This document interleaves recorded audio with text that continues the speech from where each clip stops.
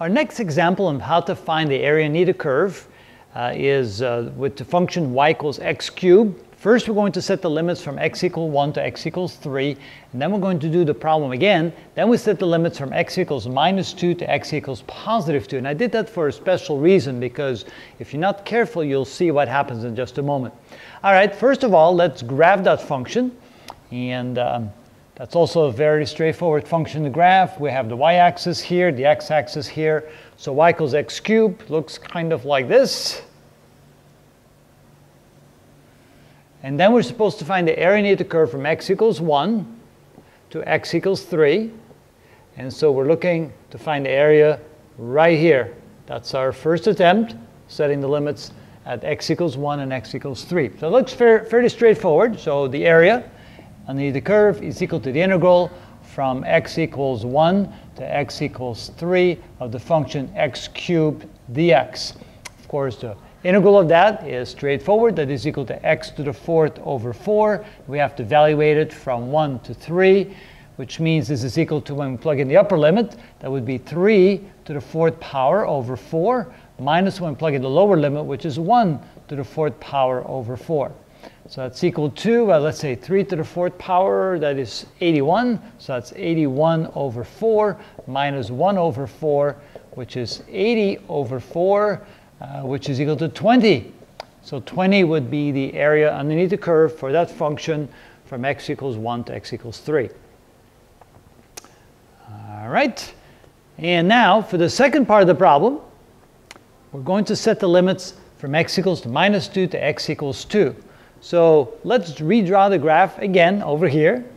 And now the limits are going to be set from x equals minus 2 to x equals 2. And so when we draw the line like that, draw a line like that, you can see now how there's perfect symmetry. You can assume then that the area here is exactly the same as the area there, but here the area is above the x-axis, here the area is below the x-axis. And whenever the area is below the x-axis, so between the curve and the x-axis, but below the x-axis, the area will then be negative. So you're going to get a negative area here, you're going to get a positive area there, and they'll probably cancel out and you get 0. So let's try that. So we're going to find the area. When the limits are from x equals minus 2 to x equals positive 2. Now I did write x equals. You don't have to do that, but this is just for clarity of x cubed dx. When we integrate that, we get x to the 4th over 4, and we're going to evaluate it from minus 2 to 2. So first we plug in the upper limit, so we get 2 to the 4th power over 4, minus when we plug in the lower limit, which is minus 2 to the 4th power over 4. And of course, since these are raised to the 4th power, that's an even power, the negative sign doesn't matter. And so this becomes 2 to the 4th power is 8, that's 16. That's 16 over 4 minus 16 over 4, which is 0, just like we predicted. So here you have to be careful.